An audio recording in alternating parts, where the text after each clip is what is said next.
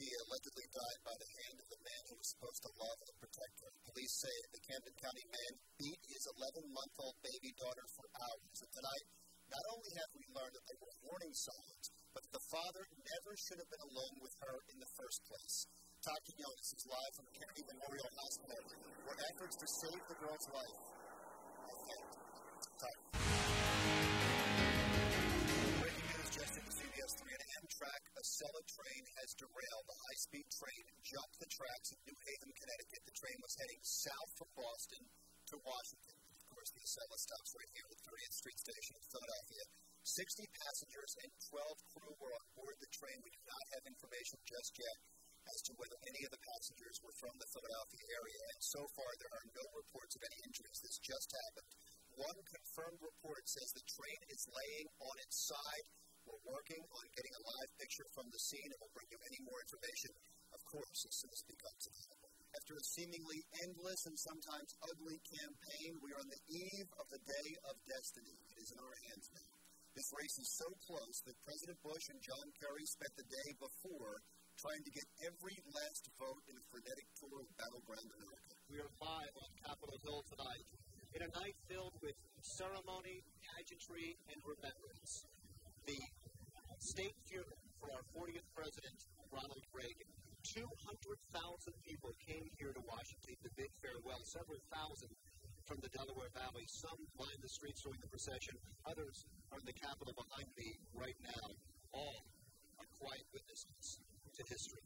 Let's take a live look inside the Capitol building. Americans from all walks of life continue to pay their respects, filing past the flag-draped casket. It's a somber yet dramatic scene in the Capitol Rotunda. I think history is going to remember Ronald Reagan as the man who said, "Mr. Gorbachev, tear down this wall," and eventually the wall came down. But many Americans are going to remember him for the way he made us feel, proud and optimistic. And when there was tragedy, he comforted us. When the Space Shuttle Challenger blew up in midair in front of the nation with schoolteacher Krista McAuliffe on board, President Reagan gave an address to the nation from the Oval Office just a few hours later, and somehow, after that awful tragedy, he made us all feel proud to be Americans. So, to paraphrase that perfect speech, we wave goodbye to Ronald Reagan as he slips the surly buttons of oath to touch the face of God. I'm Larry Mendte. We continue now with our commercial-free coverage of the attack on America. We want to begin by recapping the incredible events that will change our lives, will change the world forever. This national tragedy began at 8:45 this morning. A hijacked jetliner slammed into the North Tower of the World Trade Center in New York City. The crash set the immense building on fire. Thousands of workers were already inside. They had to run for their lives. The hijacked plane was American Airlines Flight 11, carrying 92 people from Boston to Los Angeles. It was an incredible sight. One of our nation's great buildings burning out of control. And this was just the beginning. 18 minutes later, cameras were rolling as the tragedy mushroomed. A second hijacked jetliner plowed into the South Tower at 9:03 a.m. Watching this, you have to be thinking, it can't be real. But it is. Flames were shooting out of the 110-story building in all directions. The plane involved was United Flight 175, en route from Boston to Los Angeles. 65 people were on board. The pilot was from Bucks County, Pennsylvania. The collision sparked a massive fire that killed countless people in the building and on the ground. We are learning today of some incredible acts of heroism in the face of certain death aboard United Airlines Flight 93. That's the plane that crashed in rural Pennsylvania. 45 people perished on this plane. The plane was headed from Newark, New Jersey to San Francisco, but hijackers apparently turned it around and were trying to crash it into a building in Washington, D.C., possibly the White House. Dina Burnett's husband, Tom, was on the plane. She says he called to tell her it was hijacked, and he said, quote, "A group of us are going to do something. A group of us are going to do something." There are reports that passenger Jeremy Glick called his wife and said he and a few others came up with a plan to stop the terrorists. The belief is that there was a struggle and that some heroic passengers, possibly those two, managed to bring the plane down in a deserted part of the state, avoiding a populated government site. True heroes. Well, tonight, U.S. warplanes like the B-1, the B-52, and the B-2 stealth bomber are continuing an aerial assault on Afghanistan. You can see the big cities that hit Herat, Kandahar, Kabul, and Jalalabad. We're going to start with some pictures of Jalalabad. There is the time in Afghanistan right now. This is the first flooding they've had in Lumberton from the Red Caucus Creek since 1940. So we are talking about 64 years since they've had this kind of flooding. We are able now just to walk a little bit further down the street. Again, we can't walk too far because we do not want to get caught in the area of the Red Caucus, which you can see if you look at that house maybe over there. Many of photographers, you look at the house over there, you see the current running against that house. So we can't go too much further than this. But as you can look in the backyard, we pointed out these cars a little bit away. Right now we have a better vantage point of those cars. And they're in a driveway. Actually, right now I am feeling the current as we stand here. So I think the current starts right after this house. And this is where they're not allowing people to get down to at this point because they don't want the government to take them away and push them. They don't have anybody who's been hurt in these floods, anybody who's been lost in these floods, and they want to keep it that way. If a car thief really wants your car, it's gone. The fastest way in, just open the front door. See, a lot of people make the mistake of leaving this front door unlocked. But what if it is locked? That's not a problem. That'll only take another second. Let me fill you in on the little trade secret. You ready? Time me. I'm in.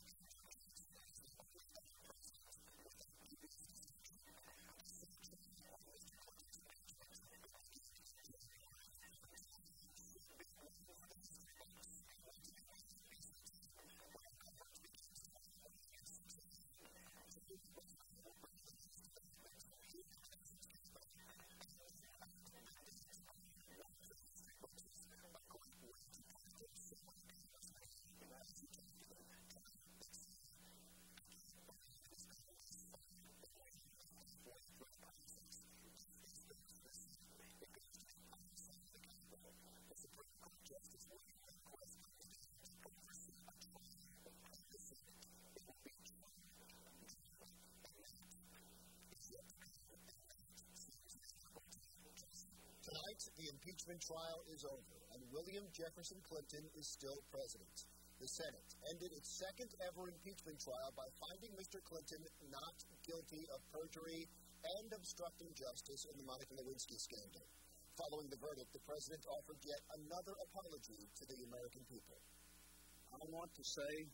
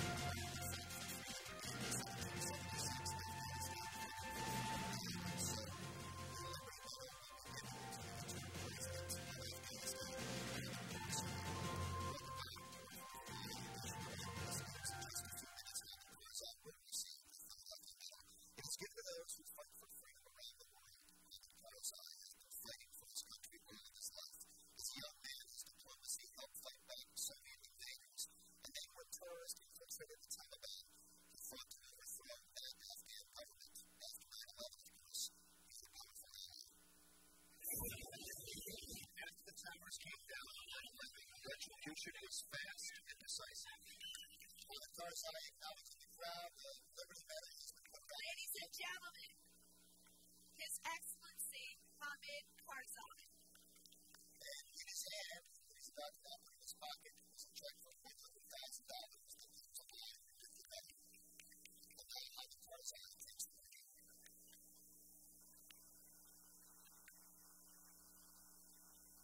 Happy 4th of July. May God bless America, may God bless Afghanistan and the two nations. Thank you. And so Hamid Karzai accepts the prestigious 2004 Philadelphia Liberty Medal. Like so many before him, like Valencia and Nelson Mandela come to mind, he was a freedom fighter fighting for democracy and freedom now in Afghanistan, bringing his country to America in 1776, saying, "They are undertaking the same battle that we undertook, fighting for freedom." I want to go right now to the Arthur Biloff, professor from Rutgers University, who is an expert on the Middle East, to talk about the speech we just heard. And the one thing that struck me, Professor, is that you said we are going to have elections in the next few months. There was talk when he was at NATO, it was going to be September. It doesn't sound like it's going to be September anymore. Yes, it appears that there's going to be some delay.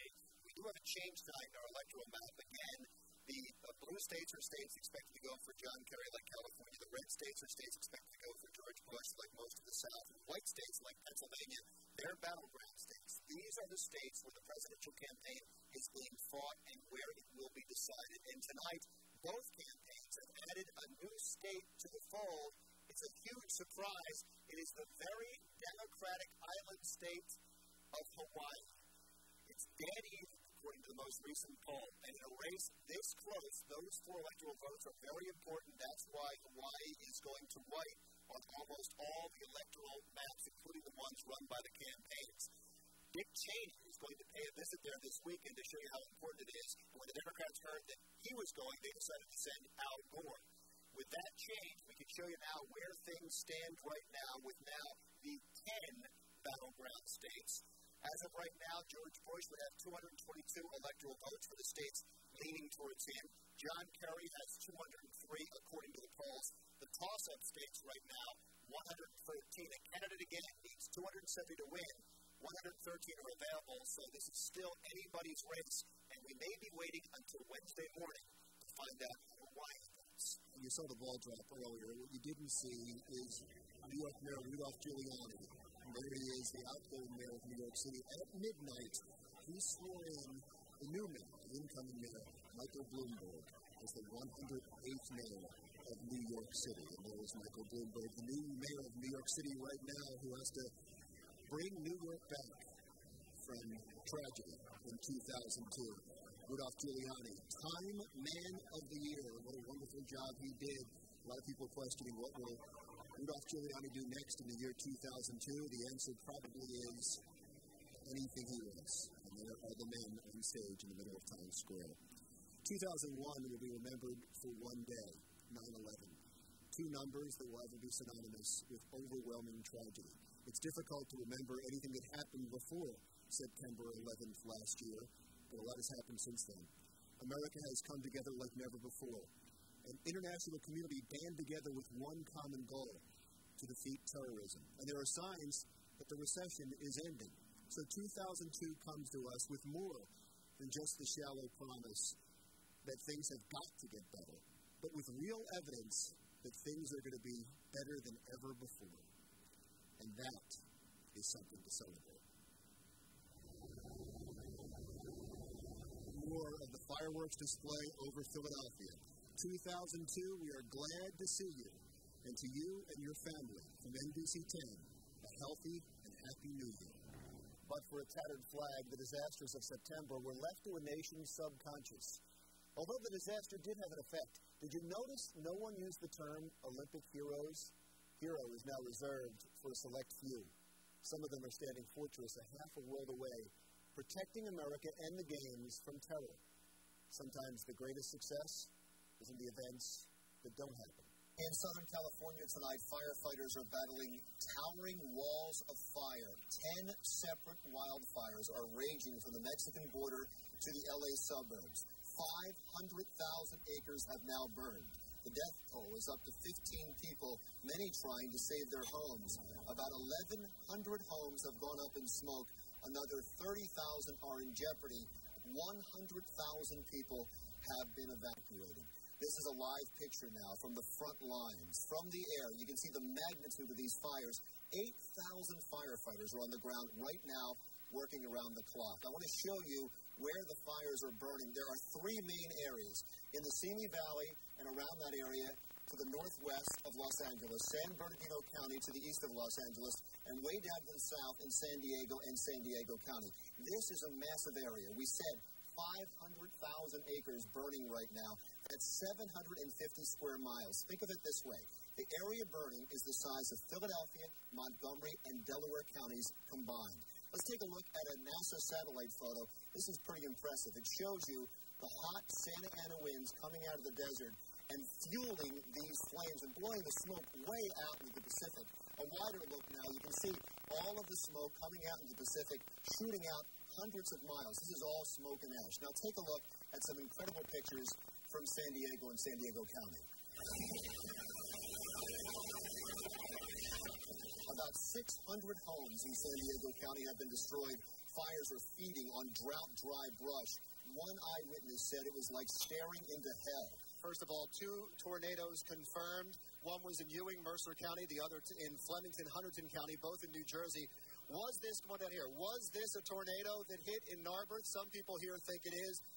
Doesn't really matter at this point because it caused a lot of damage. They're trying to get power back up on Wynwood Avenue here at the end of Windsor. They are crews that came in from Illinois to help out with Hurricane Isabel. They're staying here to help here. Take a look at this house. A tree fell right in the front, causing damage. The people couldn't get out of their front door. As a matter, Johanna, come on over here for a second. This is Johanna Hertz, who lives in this house. What did you hear this morning?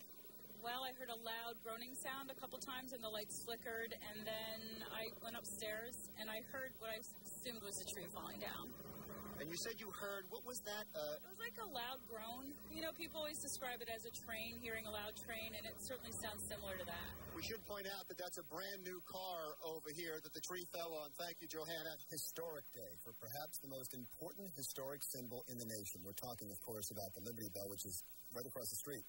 As a matter of fact, let's walk across the street right now and show you what's going on over there right now. Tomorrow, by the way, the Liberty Bell will be moved to a new home on Philadelphia's Independence Mall, which is right outside of our studios. As a matter of fact, tonight, that bell already started the trip.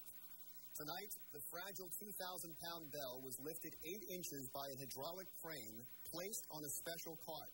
The biggest problem in moving the 250-year-old symbol of freedom is to keep it from being damaged. Its large crack is famous, of course, and no one wants that to get any bigger. But there's also a hairline crack above the big one. At about 8:30 tonight, the bell was moved by hand 25 feet, then locked down for the night. The last time it was moved was in 1976, when it was taken from Independence Mall to the pavilion on Market Street. All right, right now we're outside of the Channel 3 studios. I'm on 5th Street. I'm going to walk across 5th Street. I want to tell you why this is significant. Take a look from Chopper 3. You can see the distance I'm walking. It measures out from that studio to exactly 300 feet. Now, when the Liberty Bell moves tomorrow from its old home to its new home, it's going to go 300 feet. It's taking me, about a minute and a half to walk over here? It's going to take the bell about 4.5 hours to make that same move. But actually, because it's going in like a zigzag, because of the ceremony, it moves 963 feet or 3.5 feet a minute. They're being very, very careful. I'm going to bring in Stephen Arms from MicroStream Corporation. Your people all night have been putting sensors on the Liberty Bell to make certain that it doesn't have too much stress. What happens if it does have too much stress? What are you going to do tomorrow? Well, what we're going to do is we're pretty confident that everything's going to go just fine. Okay. I'm sure they're a little bit relaxed because you're on the case. Stephen Arms from MicroStrain in Vermont, thank you very much. We just showed you the video of them hooking up those sensors tonight. And I'm Larry Mendte, live outside on Broadcast Plaza in the middle of this windstorm. What? We almost just lost our monitor there, as a matter of fact. Why don't you let go of it? I'll let this go down for 1 second. All right. The Cinematographer doing a great job. He's shooting me and holding up the monitor. Things blowing all over Center City, Philadelphia. The wind has been whipping through the streets here, sometimes gusting to up over 50 miles per hour. We just got word in a moment ago that there's a power outage now. Power lines are down in the Kensington section of the city at Front and Lehigh. We don't know how many people are affected. We'll check on that and get right back to you. If you are just joining us and just seeing these pictures, it is quite a shock. This is what's being called the worst collapse in Atlantic City history. It is a construction project, mostly a parking garage, but a shopping facility as well, that is attached to the Tropicana Hotel. It collapsed at about 10:40 today. Here are the numbers, and they are devastating. 18 people at area hospitals being treated, several people being treated at the scene. 12 people still missing, possibly in that rubble. There are search crews right now looking for them. And at this point, the Associated Press has confirmed that one person has died. There are many, many questions as to why this has happened, but right now the safety and the well-being of the construction workers, both being treated at the hospital and possibly trapped inside that building, are of the utmost importance, and that is all anyone is really thinking about right now. There is a call going out for all search and rescue crews in southern New Jersey to report to this scene. You are watching CBS 3's live coverage of the installation ceremonies of Archbishop Justin Regali at the Cathedral Basilica of Saints Peter and Paul in Philadelphia. Right now, you are looking at live pictures of the procession, and there is Anthony Cardinal Bevilacqua. Archbishop Justin Francis Regali is succeeding Anthony Cardinal Bevilacqua, who is retiring now after 15 years. This is a procession of 1,000 priests, deacons, bishops, cardinals, and one very important archbishop. Archbishop Regali becomes the new spiritual leader of the Archdiocese of Philadelphia. Good afternoon, everyone. I'm Larry Mendte on this historic day for the nearly 1.5 million Roman Catholics of the Philadelphia Archdiocese. As we watch the ceremony together, there will be some special vestments, special symbols that I want to point out to you ahead of time. These are items that mark important moments in the ceremony itself, items you would see at regular Sunday Mass. This, by the way, is a mitre. This is the headdress that is worn by bishops, including Archbishop Regali. Now, he gets to choose his own mitre and the symbols you see here. This is the simplest of the mitres that one can choose. This is a humble mitre for a humble man.